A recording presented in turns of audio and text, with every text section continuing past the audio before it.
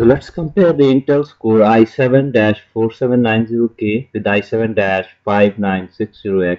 Basically, both of them are the topmost desktop processors that are available as of September 2014.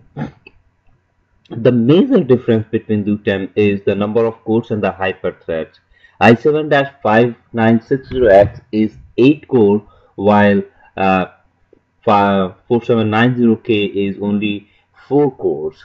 Of course, both of them support hyperthreading, so we get 18 hyperthreads versus uh, uh, 16 hyperthreads versus 8 hyperthreads. Besides that, we also have a huge 20 MB of L2 cache versus 8 MB of L2 cache in 5960X versus 4790K. So these two are going to have a major difference in the performance. Now, what happens is the i7-5960X has been powered lower at 3 GHz.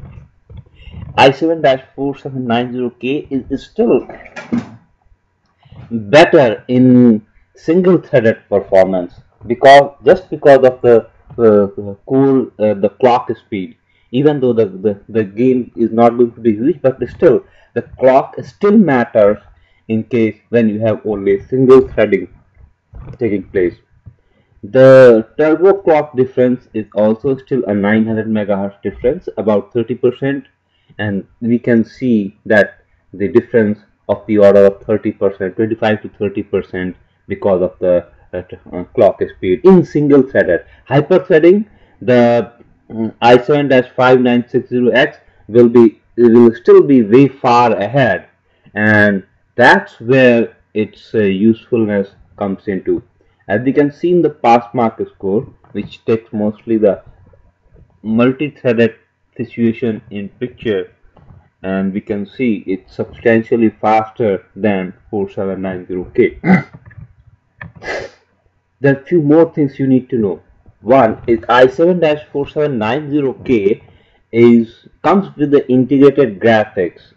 5960X does not have an integrated graphics. So if you are looking to build a system, you should be ready to pay much more with 5960X. Not only because the processor is expensive, but also because you will need an extra graphics card.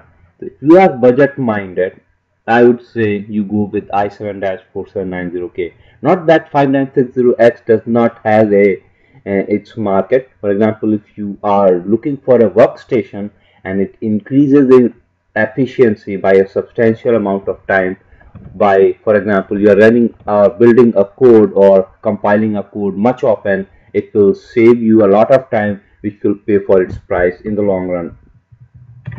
TDP rating is another thing that you need to keep in mind. i7-4790K is much cooler at 88 watts. Let's take a look at some of their specification comparison on Intel's website. We have covered most of this, number of cores and the cache, 20 MB versus 8 MB. But there are a couple of more information at Intel website. For example, the pricing as indicated is customer pricing is $350 versus $1,059. That is a huge difference. For one i7-5960, you can almost get 3 of the i7-4790K. You can see, and the max memory can be much larger in i7-5960E. The DDR speed can get a boost. Another big difference is the number of memory channels, 4 memory channels versus 2 memory channels. So your throughput increases not only because of the higher memory speed, but also because the number of memory channels between the processor and the memory doubles. So you can get as high as 68 gigabyte per second versus 25.6 gigabyte per second. You already covered that it does not have the graphics, and that is something you will like to consider if you are going for a lower price or pricing is your consider. they offer in different sockets. So the motherboard is going to be different for these two. So that's pretty much what it covers. The one thing we would like to show you is some benchmark that's there in semi-accurate has a good uh, article on this comparison, and that is what it shows. If you look at the single core performance, then i7-5960X is better. i7-4790K is only 55%. Uh, uh, i7-5960X is only 55%, 73%, 89%, and 73% of 4790K in most of the single core performance, indicating 575960X is slower. However, if you go to multi-core performance, it's about at 1.5 times faster than the 4790K. For detail of these, you can get take a look at the semi-accurate article.